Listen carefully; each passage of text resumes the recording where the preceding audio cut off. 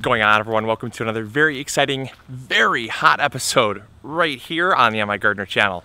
So in this episode, we're going to be talking about reasons your plants stop flowering. It's a very common question we get here on the channel, especially this time of year. So I wanted to highlight some reasons why your plants might have stopped flowering, or why they might not be flowering at all in this episode. Let's get into it. So this question most commonly comes up around topics like tomatoes and peppers. But I also want to make this video apply to all things that fruit and flower. So I want to make this video apply to things like beans, cucumbers, zucchini, watermelon, any of your melons, cantaloupes, any of your squash plants, things like that, because I think that that the topics that I'm outlining apply to all of them. And I want to answer all of those questions and concerns so that it can help out the most amount of people possible.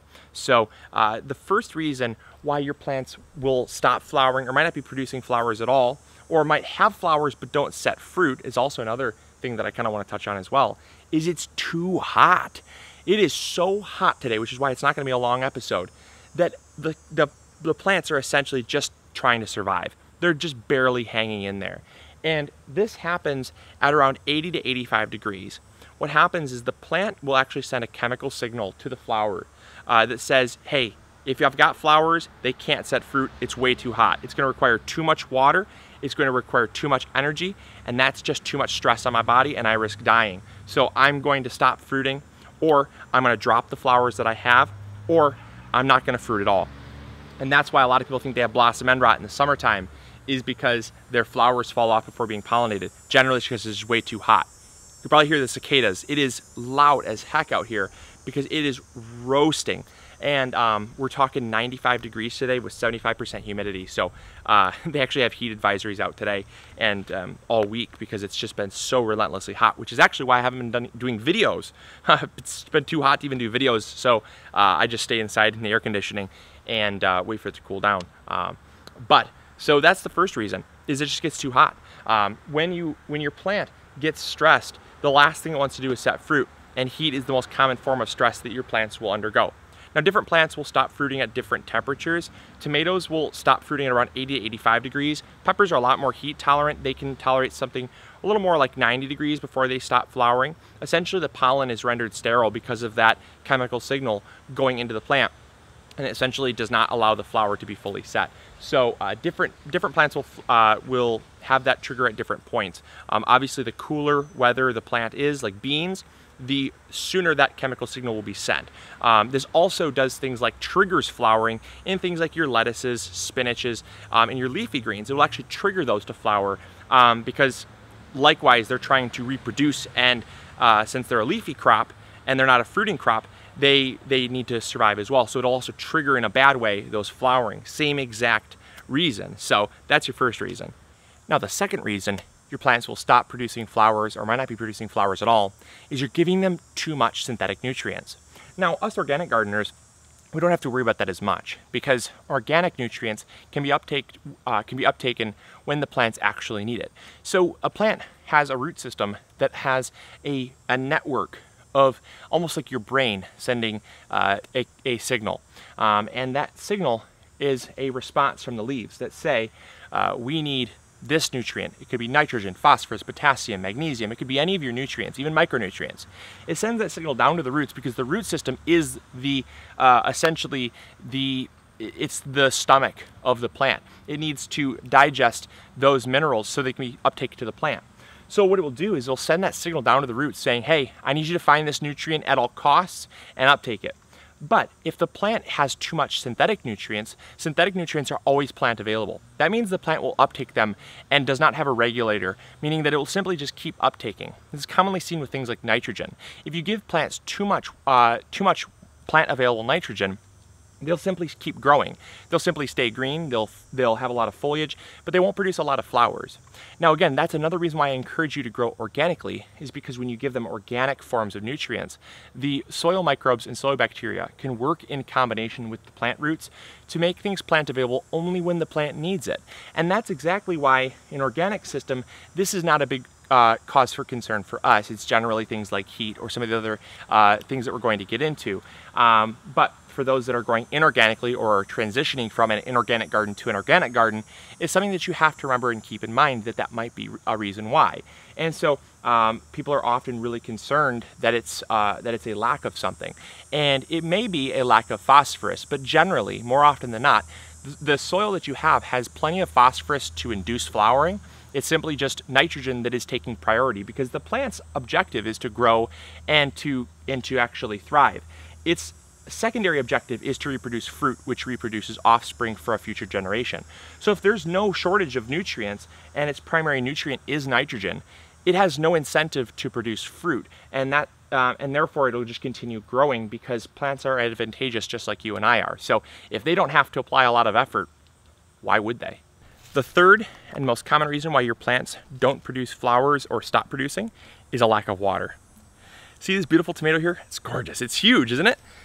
These tomatoes, they're the first sign of a lack of water because they get something called blossom end rot. But blossom end rot does not just stop at tomatoes. It actually extends to any crop that produces fruit. You can have beans that have blossom end rot. You can have cucumbers that have blossom end rot. Peppers, zucchini, squash, it doesn't matter. Any of these crops that produce flowers and then fruit can suffer from blossom end rot. And what blossom end rot is not always a calcium deficiency, which we'll get into, which is another reason, but it's generally a lack of water. There's usually a lot of calcium, especially if you grow organically and you have a lot of compost and mineral supplements added to your garden. Calcium is usually not in any short supply, therefore we don't have to worry as much about the calcium, but the plants can't uptake the calcium because there's no water.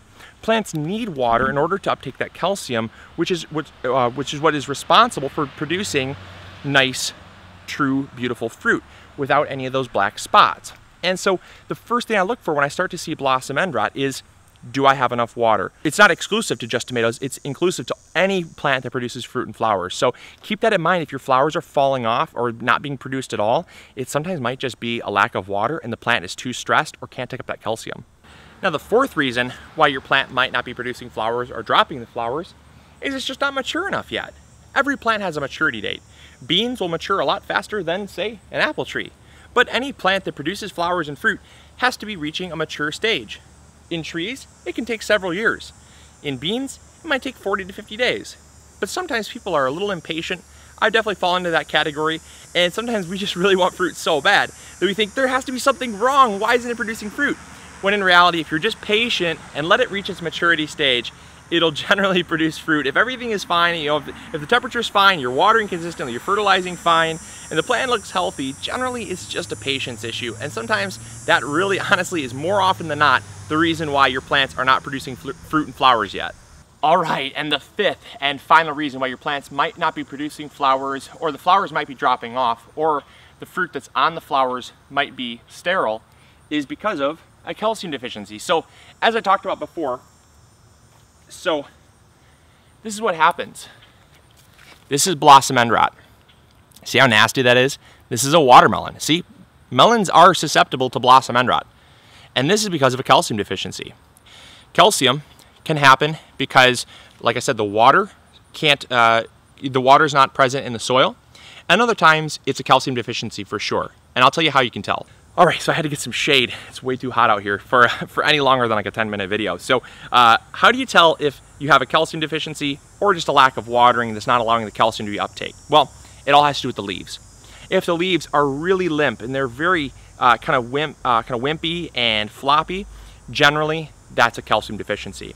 The most telltale sign between a calcium deficiency and a lack of water is just how structurally sound the plant is. If it looks like it's kind of feeble, it looks like the leaves are barely holding their own, generally that's because there's not enough calcium to add rigidity to the plant cells. Plant cells rely on a rigid structure, and the only thing that makes up that rigid structure is calcium. So if your plants don't have that rigid structure, and you see something like this, more often than not, about 75 to 80% of the time, I'd say it's usually a calcium deficiency. Now, it's very important to understand that calcium is something that I add to my garden regardless. So how does this type of thing happen? Okay, it can happen just based on where you're growing it. I made the mistake of putting a brand new young watermelon plant next to some fully established squash and pumpkin plants. They are very nutrient hogging plants, the squash and the pumpkins. Had I planted them at exactly the same time, they probably would have held their own. But because the root system is so established in the pumpkins and squash, most of that calcium and nitrogen is being uptaken by them, and the root system for the watermelon is really small. And that's what led to a small plant to begin with, which also obviously led to this, because there might be calcium in the soil, but the root system is so established by the other plants that in my case, that was the cause. If you have a plant on its own and it's just kind of in a pot or a container or a garden all of its own, but it's struggling to survive, it's probably just a calcium deficiency in general. In my case, it's just a root system hog from those other plants, and that was a mistake on my part. And once you see this, you can't reverse it. You can't fix this. It's done. That's why I pulled it off. It's going to go in the compost pile. But you can, I mean, in my case, it's kind of permanently ruined because those other plants are uptaking that calcium, not allowing this watermelon to uptake the calcium. But in your case, if it's on its own, or if it's just like a tomato or a pepper that's suffering from blossom end rot, you can apply calcium and you can fix future fruit. This fruit's gone, but future fruit can be fixed. So I hope these tips helped you out. I really hope that you get out there in your garden, and just remember that fruit and flowering is important, but sometimes it's just important to let the plant talk to you first, and let the heat die before you start fertilizing, or let the heat of the day go before you start watering.